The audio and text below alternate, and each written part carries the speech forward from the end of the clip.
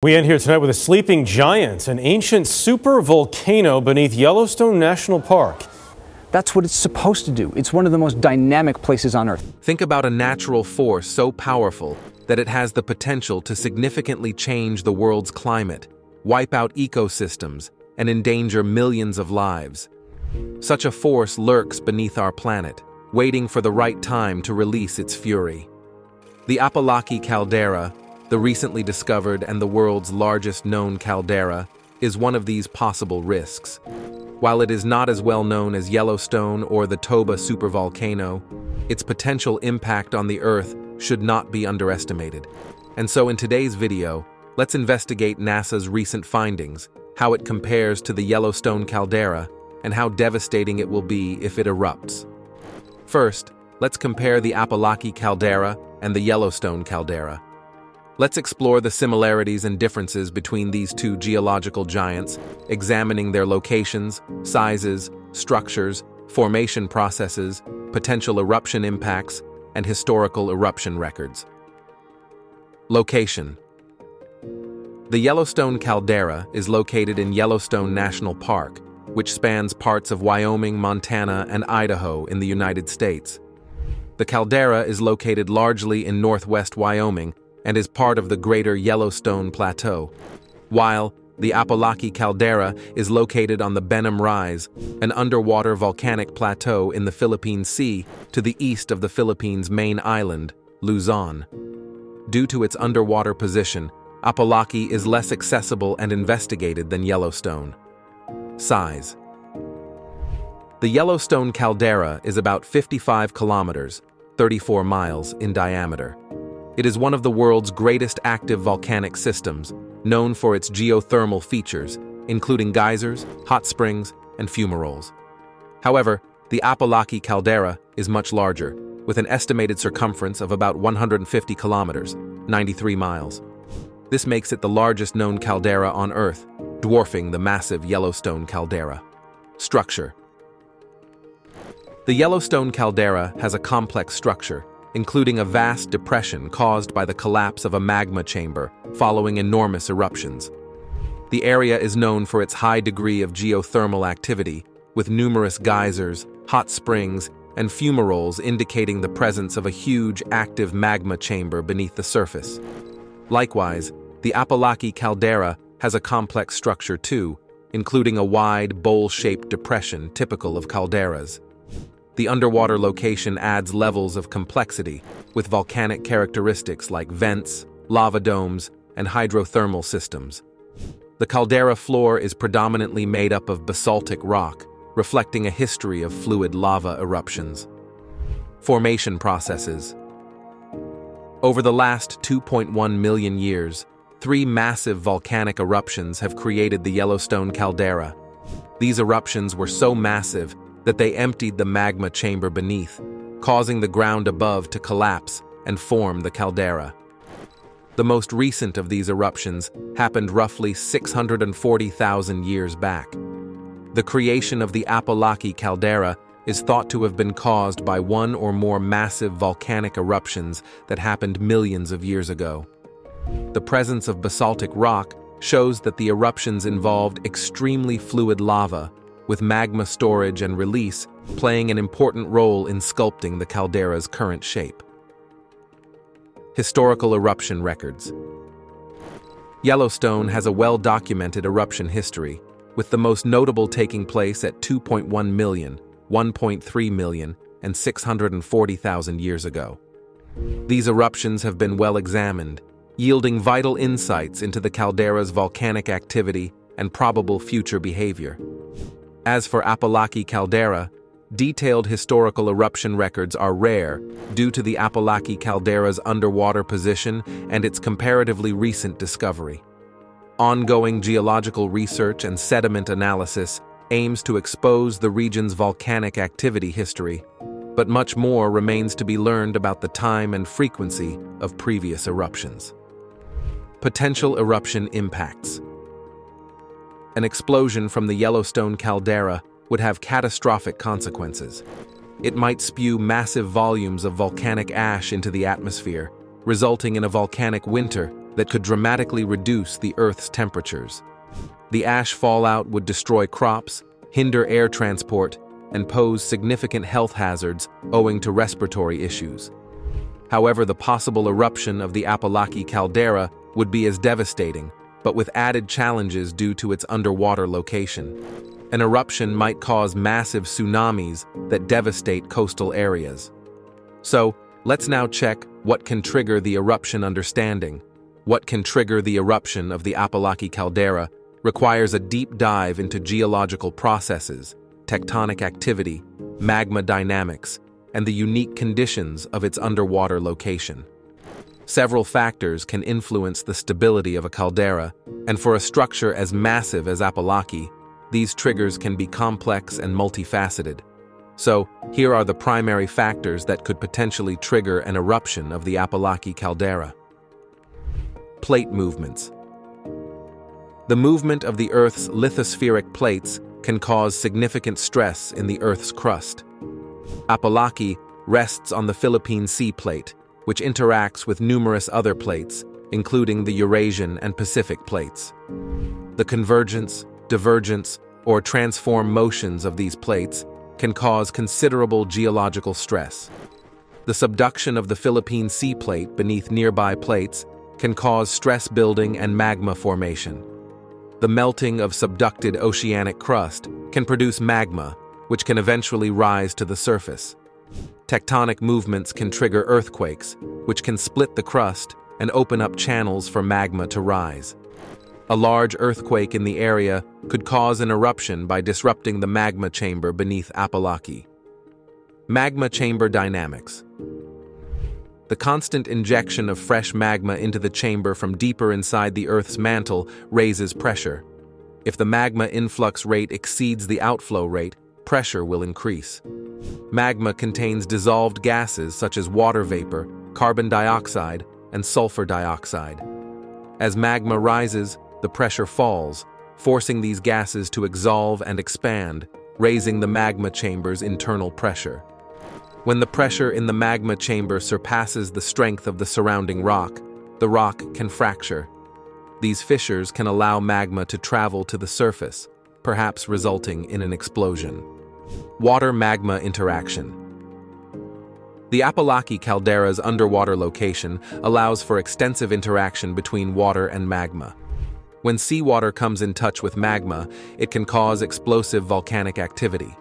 These eruptions occur when water and magma interact, resulting in fast water evaporation and explosive magma fragmentation. This sort of eruption can be quite violent and is typical in underwater volcanic settings. Hydrothermal vents and hot springs within the caldera may indicate the existence of active magma. Changes in hydrothermal activity, such as higher temperatures or gas emissions, can indicate an imminent eruption. Earthquake swarms. Clusters of minor to moderate earthquakes, known as earthquake swarms, can precede volcanic eruptions. These swarms represent magma movement within the crust and have the potential to undermine the caldera structure. Volcanic tremors, which are continuous low-frequency seismic waves, can indicate magma flow. An increase in tremor activity may indicate that magma is ascending to the surface. Human activity. While less common, human activities such as deep-sea drilling, geothermal energy extraction, or explosive detonation have the potential to disrupt the magma chamber or the caldera's structural stability. So, what type of caldera is the Apolaki Caldera? Calderas are classified into various categories, each with its own unique features and development procedures. Apolaki is classified as a submarine caldera. Submarine calderas exist underwater, usually along mid-ocean ridges or volcanic arcs. These calderas can be formed by explosive eruptions or the collapse of underwater volcanoes. Another example is the Kikai Caldera in southern Kyushu, Japan.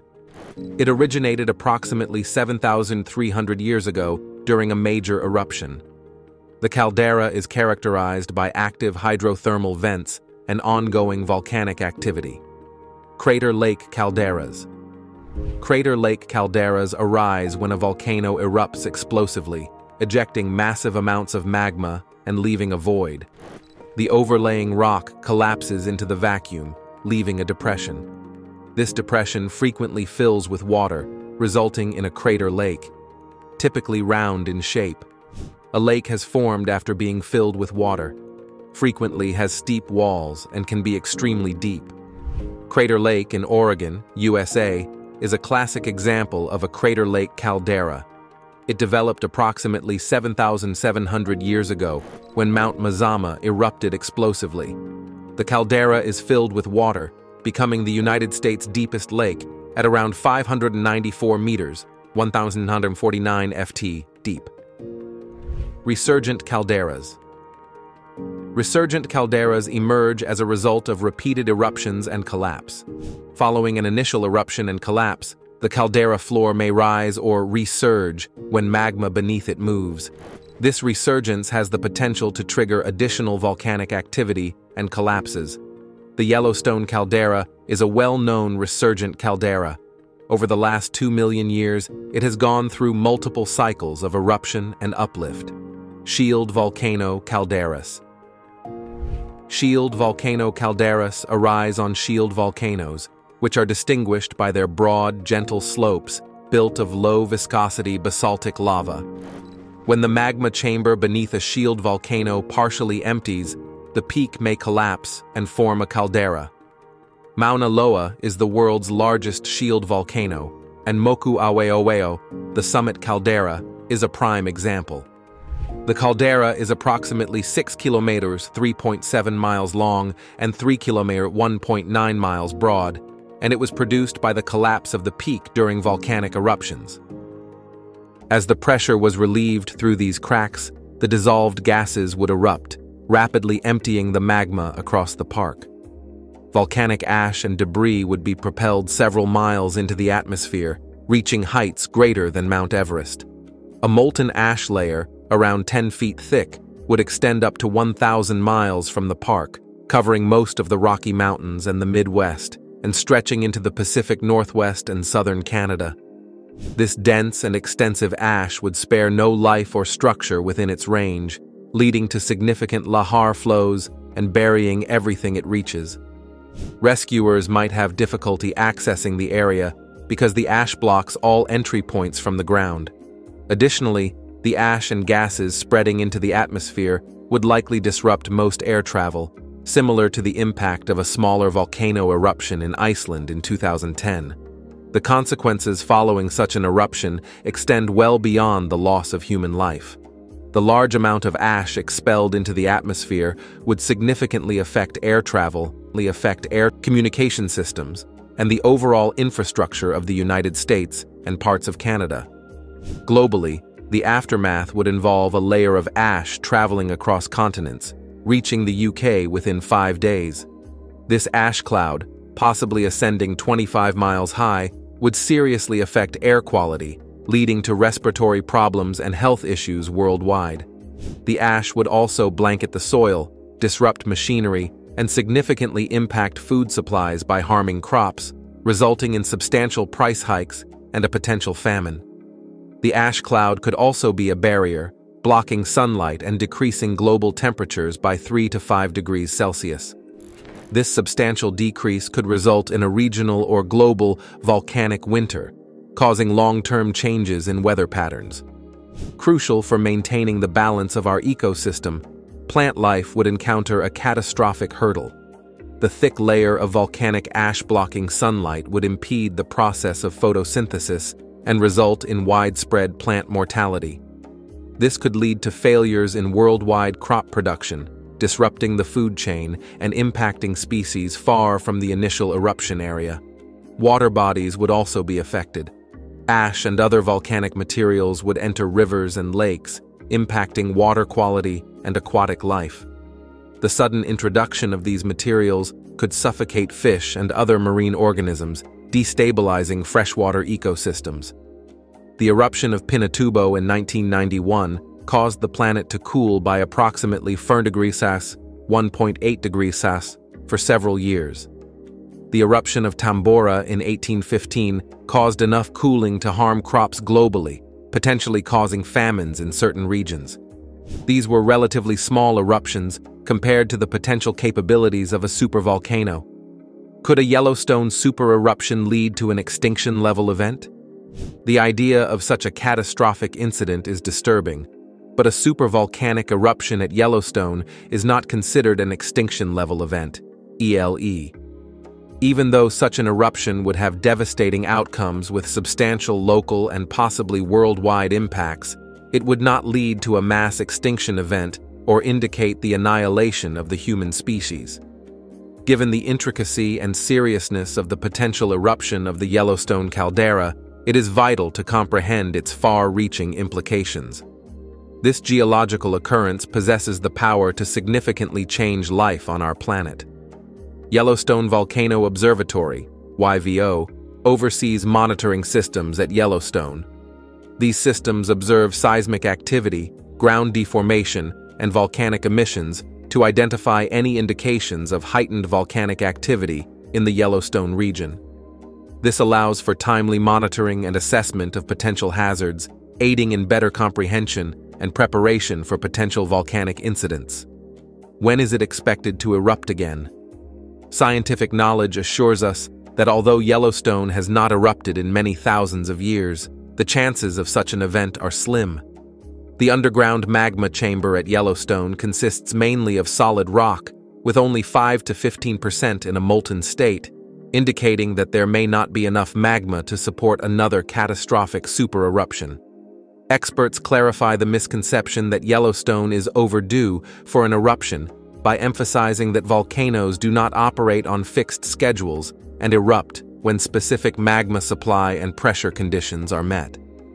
The USGS has indicated that it is very likely that Yellowstone will not experience an eruption for the next several centuries. The main hazards are expected to be ongoing geysers, earthquakes, and ground uplift. According to Lowenstern, Earth will experience supereruptions in the future, and it's uncertain whether they will occur in Yellowstone. He also states that Yellowstone has already had a long lifespan and may not have another eruption. Volcanoes eventually die out, and the magma chamber beneath Yellowstone is influenced by the heat from below and the relative cold from the surface. If less heat enters from below, the chamber could freeze and become a solid granite body. It's important to note that the volcanic hotspot beneath Yellowstone is gradually moving to the northeast, or more precisely, the North American tectonic plate above the hotspot is moving southwest. Thanks a lot for tuning in. If you like this video and want to see more similar content, be sure to hit the like button and subscribe to our channel. Also, share your thoughts in the comments section below.